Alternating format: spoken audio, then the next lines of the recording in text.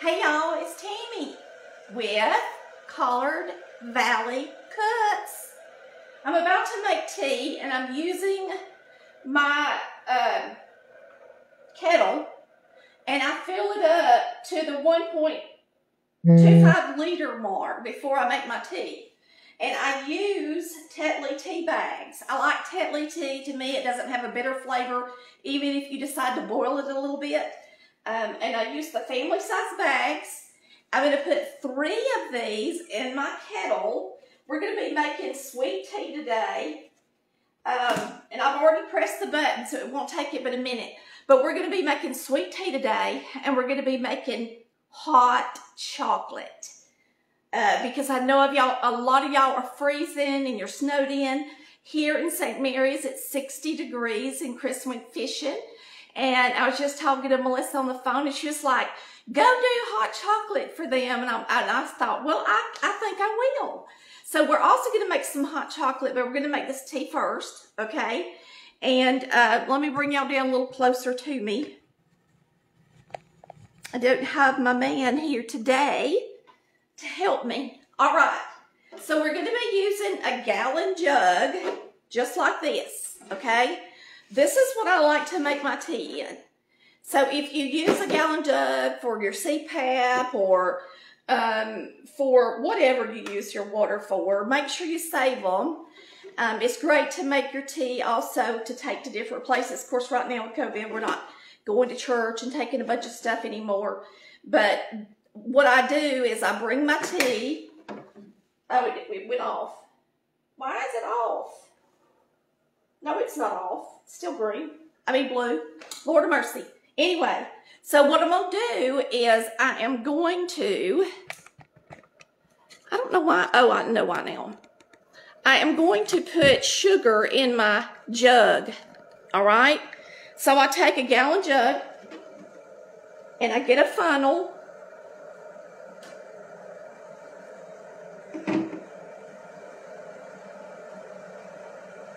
And this is sugar. Now my kettle's about to start boiling. And I put 1 1/3 cup of sugar in here. Now you can reduce or increase the amount of sugar if you wish. But I will say, and I'm not going to quite use 1 1/3. I'll use 1 and a little bit. I will say though that tea is never, in my opinion, never good when you sweeten it to drink it the day of. You should always make your tea a day ahead, not the day of your function. Put it in the refrigerator and let it sit overnight.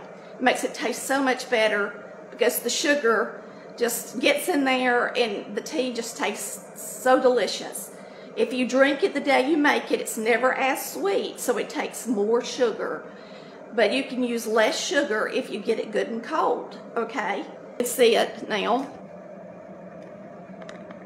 Sorry about that, a call came through because I didn't have Do Not Disturb turned on my phone while we're live. And a lot of people would use their kettles, but they only use them for water and they don't put their tea in here. But I personally put my tea bags in here. It only brings it to a boil for just a second or two, not long at all. And if you use Tetley tea, it doesn't make it bitter at all, okay? And I was raised on Tetley tea. Now, my mama didn't do it this way. Of course, she didn't have a kettle. Neither did she put it on the stove top. My mama would, it's about to start boiling. I love to watch it boil, and that's why I've got y'all so that you can watch it. But my mama would just run a lot of hot water, just get water really hot, and she would pour it over her tea bags, and then she would let them sit in the tea, let the tea seep, in other words, during the day, and then at night she would put her water in. So Mama would let her seep just in some really hot water. She would never put it on the stovetop like or do what I'm doing today. Now in this kettle, you'll see that it rises as it boils. So what I do is I don't put enough water in there for a maximum. I only put enough in there. I put 2 notches down. I also keep it in a pie plate so that if for any reason it bubbles over the top like it's doing now, the bubbles are just raising and raising. And that way, if for any reason it bubbles over, this pie plate catches it, y'all. And that's a good thing to use if you're boiling in your kettle. If you're putting your tea in your kettle. Because the tea does make it boil up and fizz up, kind of. Okay? So, now it's so hot. I've also had somebody do this. Say, I made your tea. And it melted my jug. And I'm thinking, why would you put boiling water in your jug? So, you need to let your tea cool down until it's not scalding hot, but warm enough to melt your sugar. Another thing you can do is you could just put some water in your jug and then put the really hot water in there because it's still going to be really warm enough to melt your sugar. And that's what we're going to do today because I want to use my kettle for something else. So, I'm going to bring y'all down a little closer. Y'all are just going to go for a few rides today in order for me to do a good video for y'all and let you see what I'm doing. And not just see me, okay? I don't want to just be the star of the show. So we've got sugar in there. So what we can do now is put a little actual cold water in here. Because I'm going to pour this really hot water in this jug. And when I pour it in this jug, I don't want it to melt the jug. So if I go ahead and fill it about 1/3 full with cold water, not hot water, it will not melt the jug when I add it to the jug, if that makes sense. So never put your boiling water directly into the jug without some cold water in it, okay?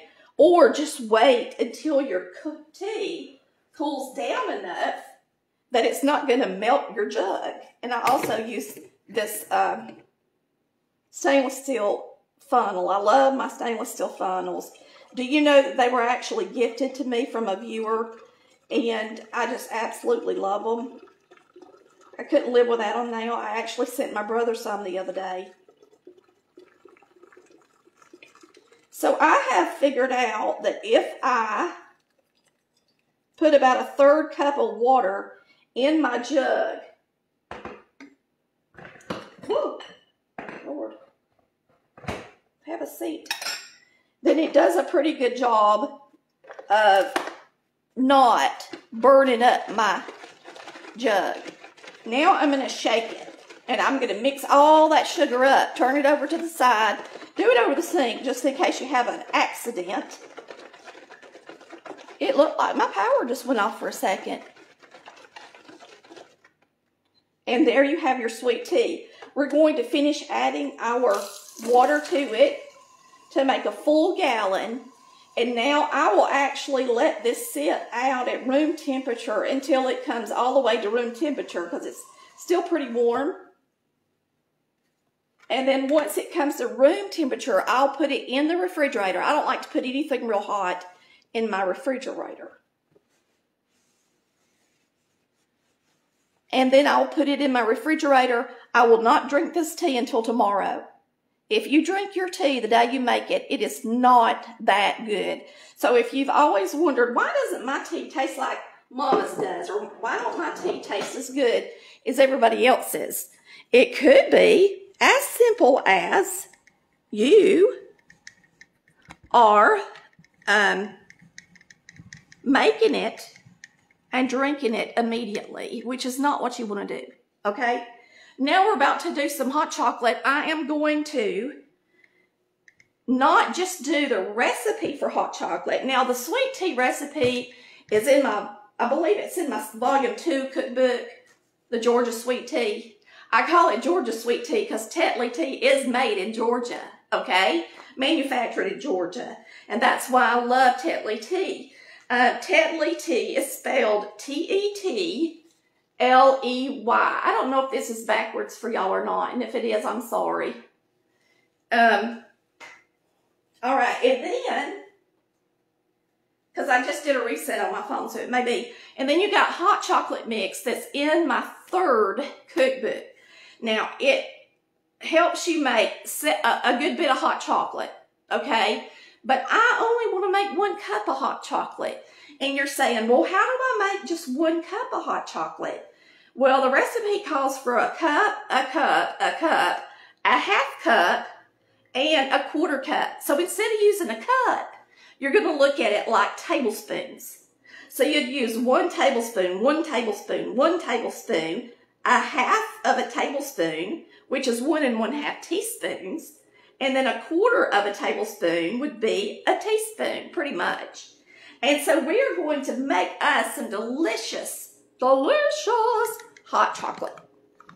Now, I am going to rinse out this kettle right quick, and we are going to get the tea out of it,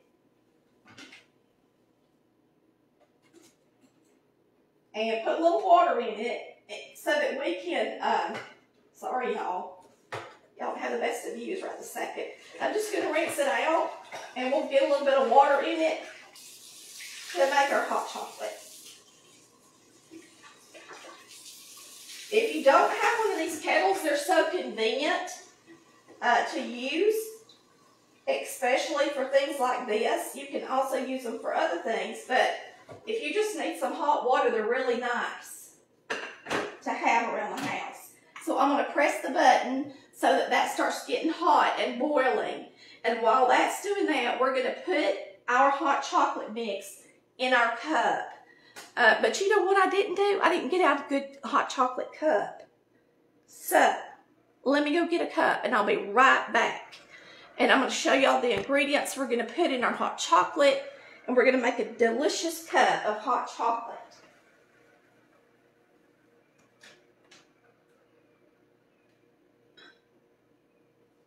I think I'll make it in my clear cup. I got these at Dollar Tree one year. They're clear, and that way y'all can see it when I mix it up.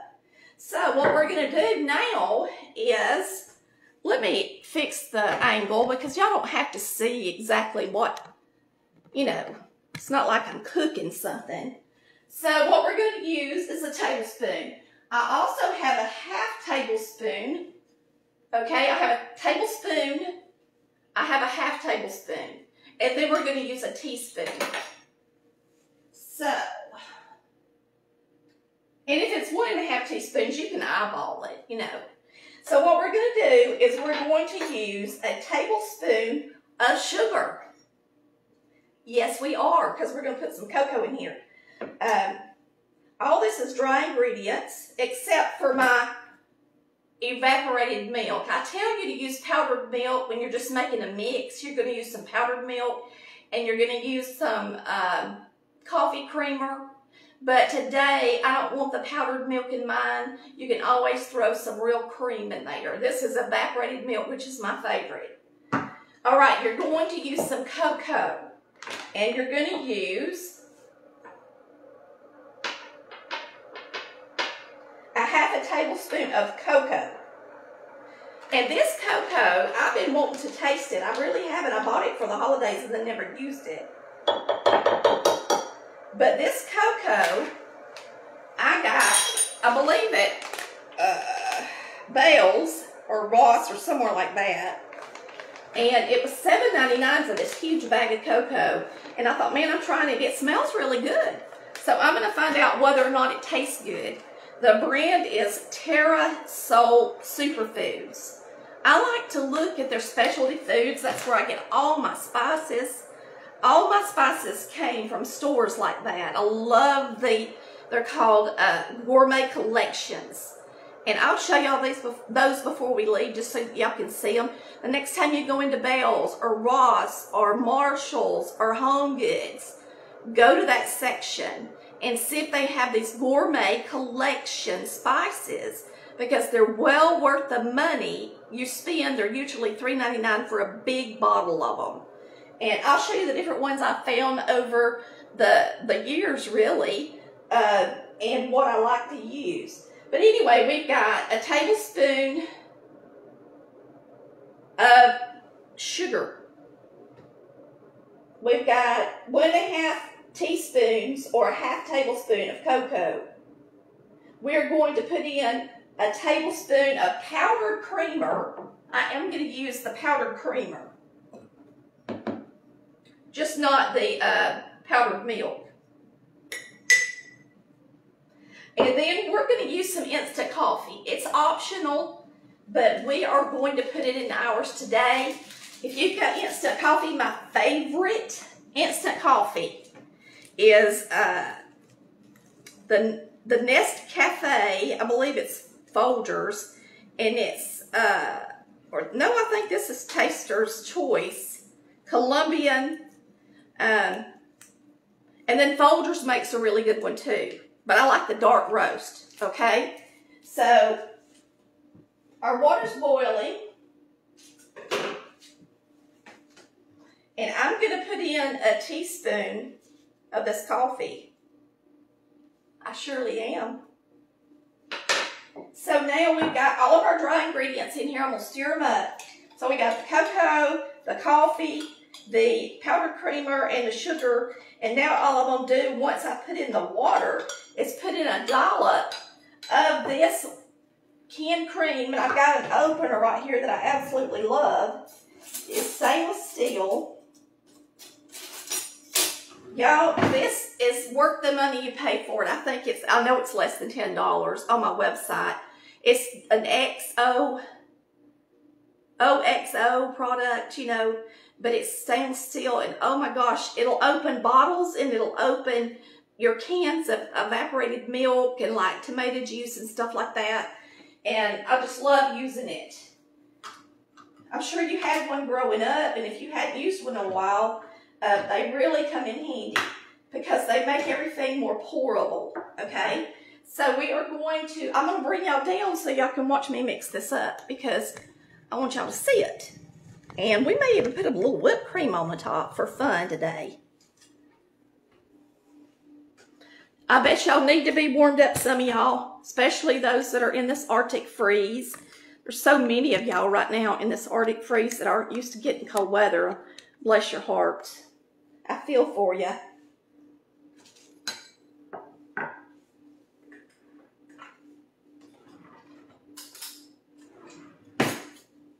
Okay. We put in our hot water. And of course, if you want to use milk, by all means, warm you up some milk to put in your hot chocolate.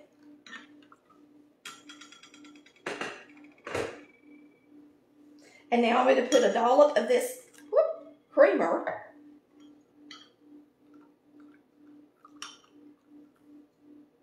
And I'm going to give it a try, and I'm going to see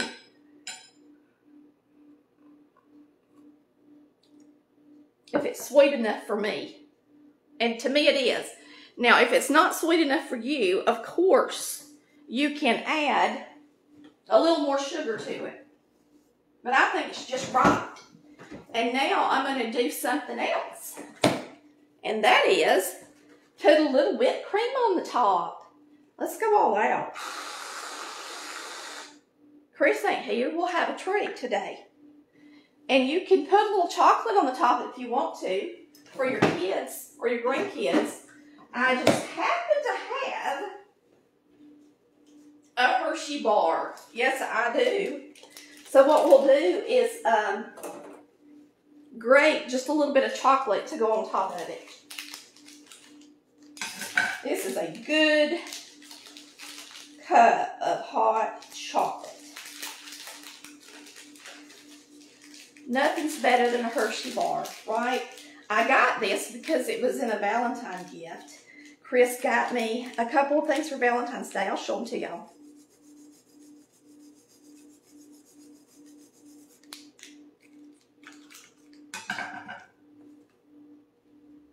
Now that is a delicious cup of hot chocolate. I will show y'all what he got me for Valentine's Day right quick. And I will also show y'all how I decorated for Easter in the kitchen. Let me raise this up a little so y'all can see. You can see I've got a cross up there, and it says Amazing Grace, because you know Easter is all about the Savior, Jesus Christ, or our Savior. And I bought this. Let me turn this around so I can do this better. Okay, I got this, and they had these eggs that are on sticks, and so I took them and I put them inside this for decoration, and then I can take them out of it and still keep this floral for the rest of the springtime. Isn't that cute? Now, Chris got me this for Valentine's Day. It is an old-fashioned measuring cup. Back then, they measured, it's got a half pint, a pint, a 1.5 pint, and a quart. So he got me this at a consignment type store. She sells all kind of old antiques. Now, I've had the tulip since last year, and this is a rabbit that I found at Marshall's, I believe. She's a cookie jar, and she's just really pretty. Chris helped me decorate for Easter, and he doesn't let me put out as much. He really is a better decorator than I am. This is my Wedgwood tableware. Daddy bought me this. He bought it secondhand. It is Queensware Wedgwood, and he only paid like $125 for a whole huge set of it. And so I decided I'd display some for Easter. That's the teacup, and you can see I put out my thumbprint glass because it is springtime and it's so pretty and green. And then he brought this piece in here as well. And then you'll see here we put out our glasses. We've got our Wedgwood out, and yes, we're going to use it. A little rabbit.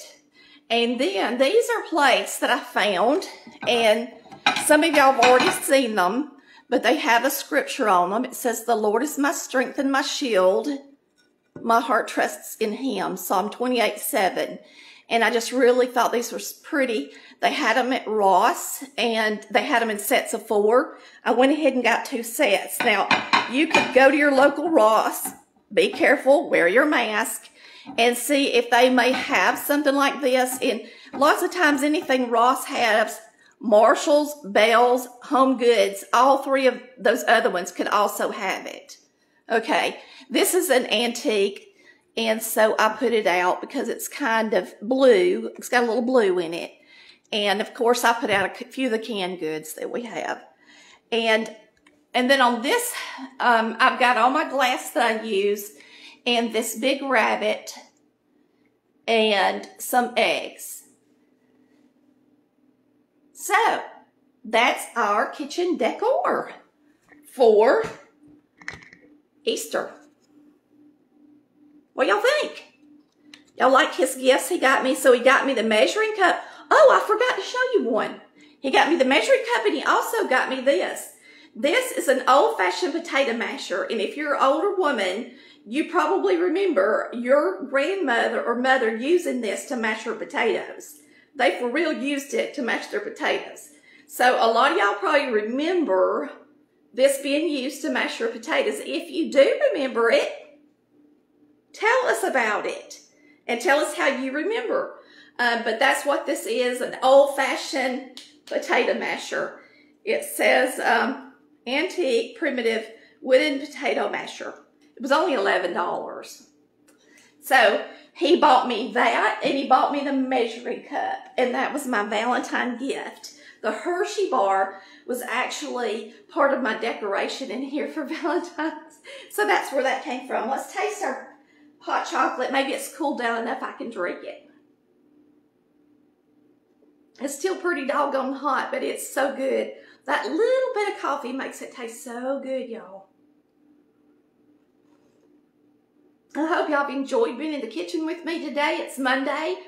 I like to take Mondays and get organized, maybe prep some of your vegetables, make your sweet tea for the week, and do a few things like that. Clean out the refrigerator and Tonight, I plan on making chicken and dumplings, and I'll probably record it, but maybe y'all get to see it one day this week because I want to make dumplings and make extra ones for my blackberry cobbler. So I may either do one or the other tonight or may do both. I don't know.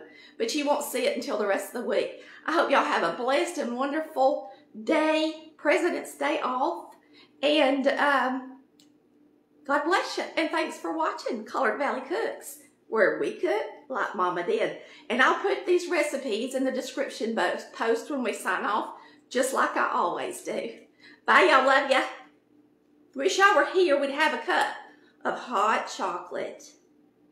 Oh, and I'd get you out a piece of that millionaire pie, too, if you were here. See ya.